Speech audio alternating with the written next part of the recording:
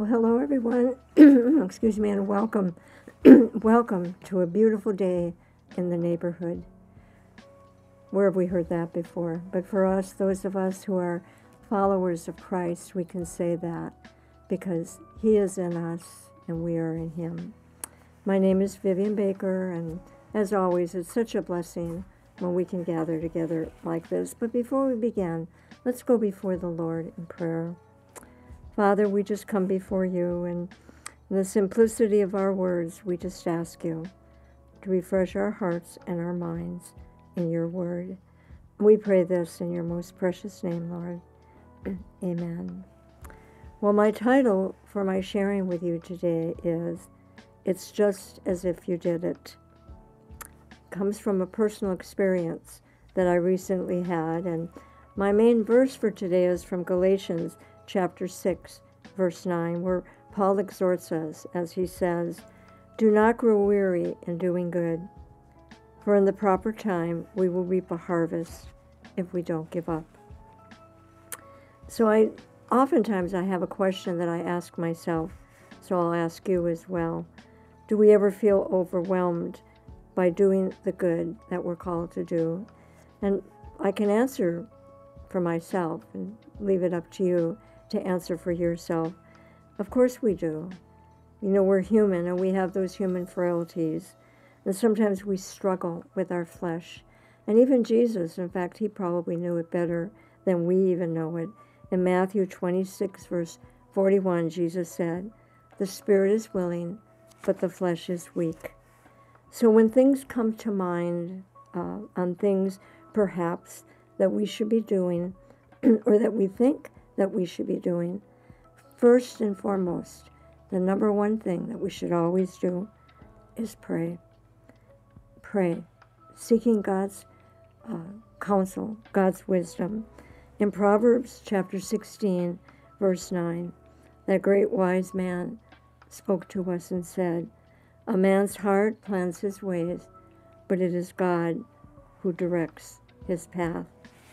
So recently, in having a conversation with a friend of mine, I said, as I'm getting older, I find that I want to do more rather than less.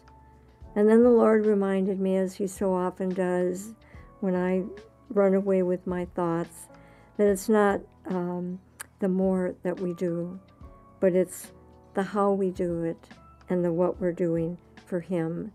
And a great reminder for us always, of course, is 1 Samuel chapter 16, verse 7, "For the man looks at the outward appearance, but our God looks at the heart."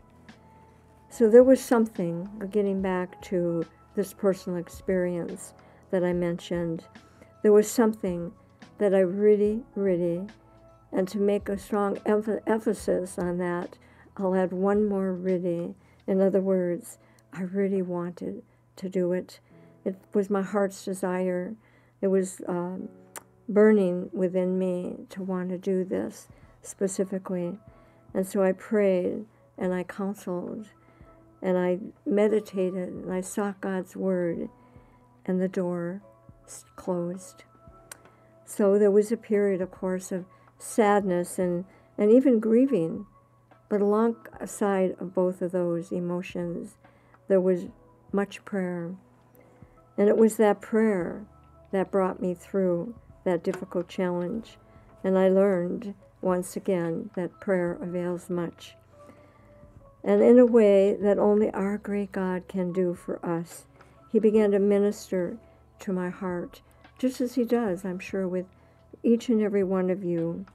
Now we know that God mainly speaks to us through His Word, but He oftentimes will speak to us through our brothers and sisters in Christ, through words of encouragement, through whatever method that He might put on their hearts.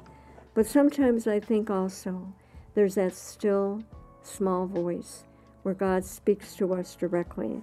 And I feel, and I believe as a matter of fact, that at that moment, that's how God spoke to me. He knew the tenderness of my heart. He knew my desires and my disappointments.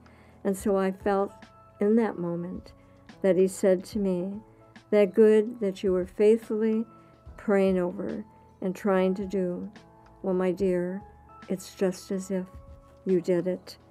So it's a heart matter. All of those kinds of situations are a heart matter. You know, there was such comfort that came from our great God for me in that moment. So I'd like to encourage you with that same comfort.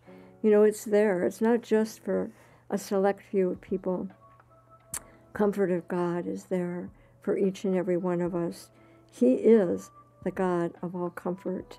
He comforts us, and in turn, through that comforting time, He teaches us how to comfort others. 2 Corinthians chapter 1, verses 3 through 5. So as I close, I'd like to close with these words, you know, that maybe there's something that you truly want to do, or that you think, you believe with your heart that you should be doing it, but at least for now, for whatever reasons, there may be obstacles, there may be issues in your life, something is holding you back, and you can't do it. So I want to just tell you not to be discouraged, because if you've been in prayer, if you've been seeking the Lord, and if your heart is truly right with Him, you perhaps might hear Him say, my dear, it's just as if you did it. Let's pray. So, Father, we thank you that at times when it can seem to us to be so discouraging and even hopeless, that you're right there beside us. You're just encouraging us, plugging us along the way, like that little train that could, letting us know that we can do it, and that your power and your might will be there for us always. You'll never forsake us. You'll never leave us.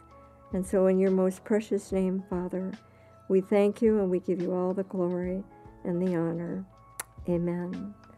Well, goodbye, my friends, until we meet again.